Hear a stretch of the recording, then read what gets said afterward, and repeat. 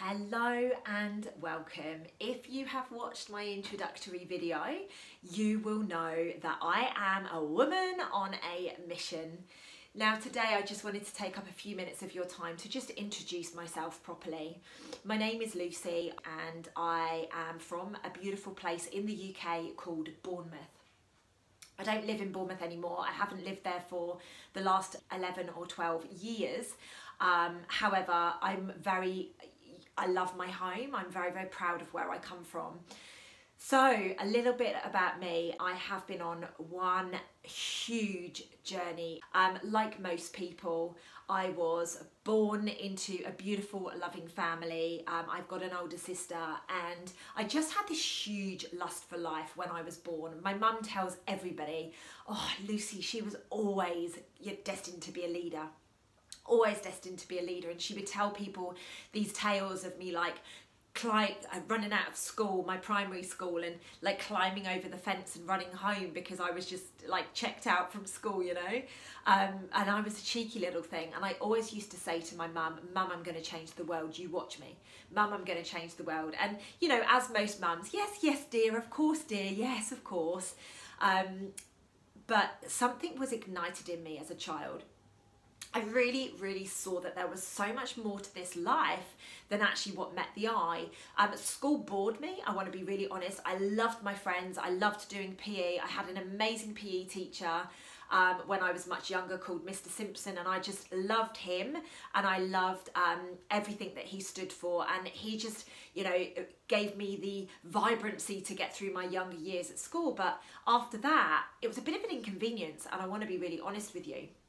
However, like most children, you know, I got to about 10 years of age, and because I had to do this thing called the 11 plus, and it was an exam to get into grammar school, I kind of got, you know, so engrossed in getting good results. I got so engrossed in certain, you know, you have to do certain things, you have to get yourself a good job, that I lost that lust for life.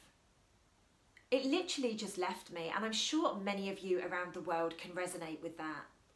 Now, the beautiful thing about my journey is, yes, I went on to have a massively successful career. I worked in investment banking for 15 years of my life, working on the trading floor as a project manager, delivering huge technology projects, which was amazing.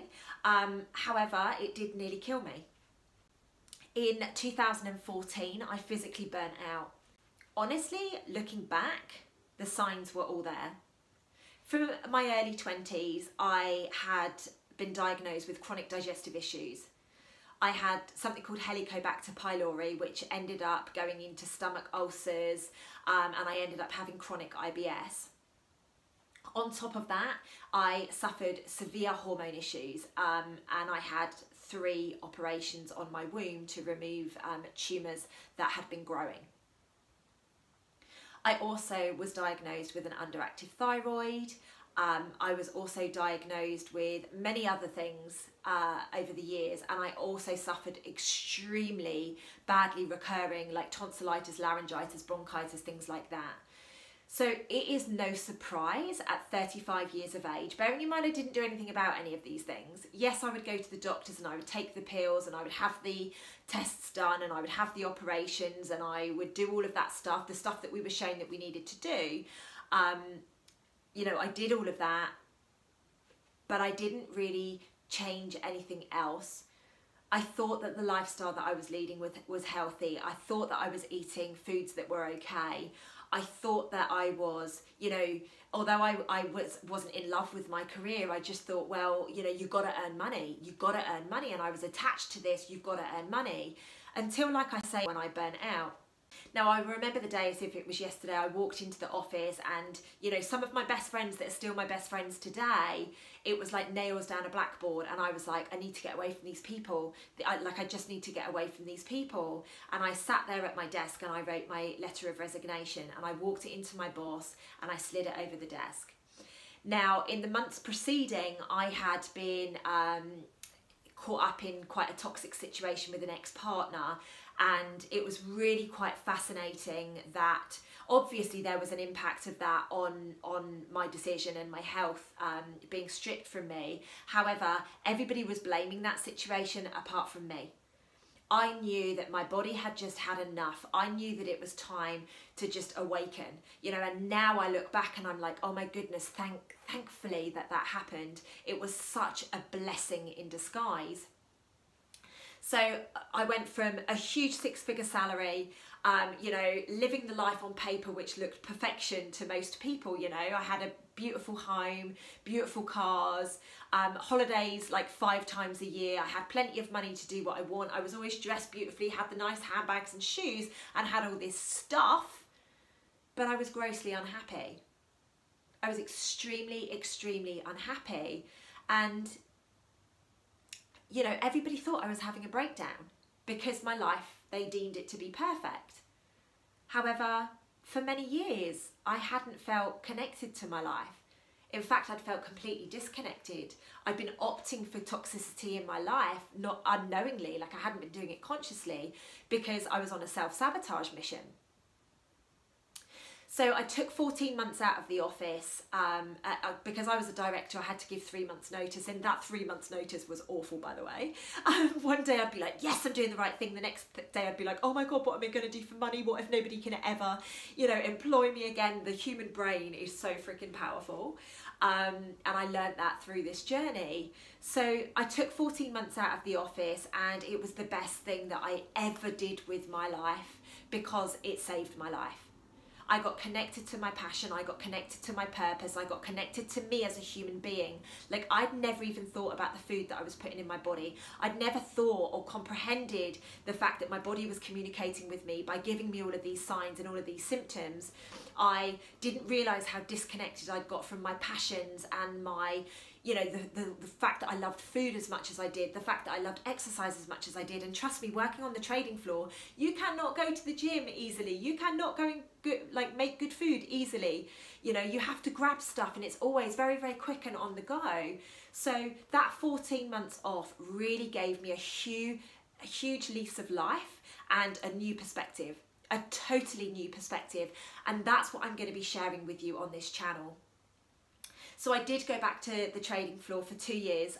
In October 2015, I went back to the scene of the crime, and I just started working there as a project manager again on the trading floor. And what happened whilst I was there, I was requalifying as a nutritionist. I was doing my health coaching certification as well, because I knew that I wanted to get out. I'd made the decision, but I knew that I needed to go back and earn money so that I could get out and create the business that I dreamt of.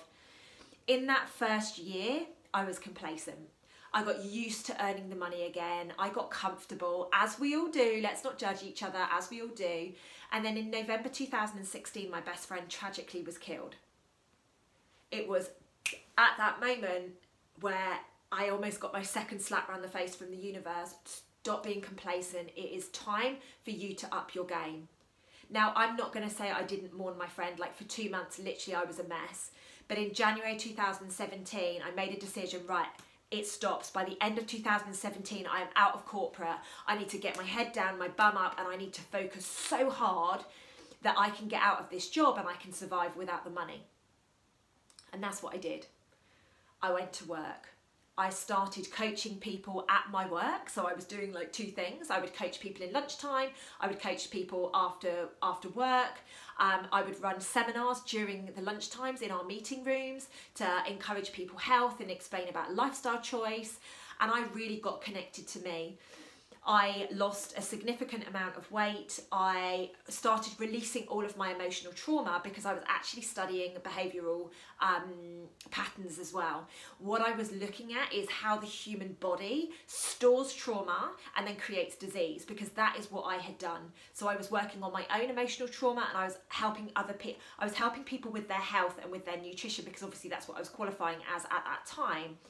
Where this journey has led me is to a huge awakening of faith in myself, of connection to my divine heart space, of a new level of consciousness I never knew existed. I have such a level of awareness now of If like my right wrist hurts, I'm like, okay, I know what I need to release with that. If my left hip hurts, oh, okay, right, I know what's going on with that. I've become so super connected to my human body that I have been able to heal every ounce of disease that was in my body. Every ounce of disease. Now, this channel is about showing you how I have gone on that conscious journey, how I have been able to self-heal everything, things that they told me I wouldn't be able to heal.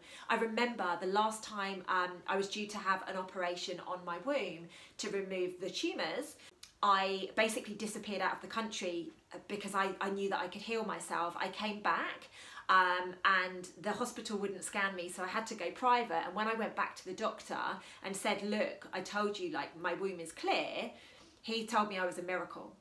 Now, I don't believe that for 1 second. I truly believe as human beings, we have more power and more capabilities than we have ever been shown or ever will be shown. So this is what this channel is about. Yes, it's about getting in front of 1 million people, taking them out of their headspace and into their heart space. Because this journey for me, since removing myself from living in my head, oh, I need money, oh, I can't do that, oh, you know, I need to do this because that's what society says, oh, I must be in this relationship, oh, you know, all of those things that we get told that we have to do. As soon as I gave up on all of that thought process and I stepped into my heart and I thought, right, what is correct? My life has catastrophically changed. And I want to show you how to do that too. Yes, I'm going to show you how to create conscious business. Yes, I am going to show you how to self-heal. Yes, I am going to take you on such a huge journey over the coming years, over however long this YouTube channel is out there, but I'm also going to get you so connected to yourself. Now, I'm not saying you have to go on a spiritual journey. My journey has been particularly spiritual, but what I'm here to do is to show you that having a level of faith in yourself is going to change your life. Now, I have so many stories that I could share with you, and I will do over the course of the time. I just really wanted to introduce you a little bit to me as to why I feel that I can stand here legitimately and speak in front of you. I have gone from being a director of an investment bank, earning a huge 6-figure salary, to creating 3 of my own brands, one of them called Self Love Club.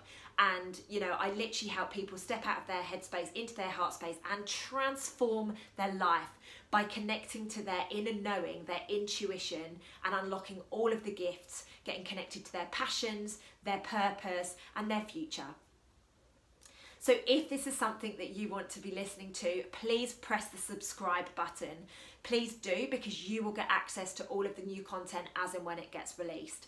I am so looking forward to going on this journey with you guys. Like, my passion is just unbelievable for this subject.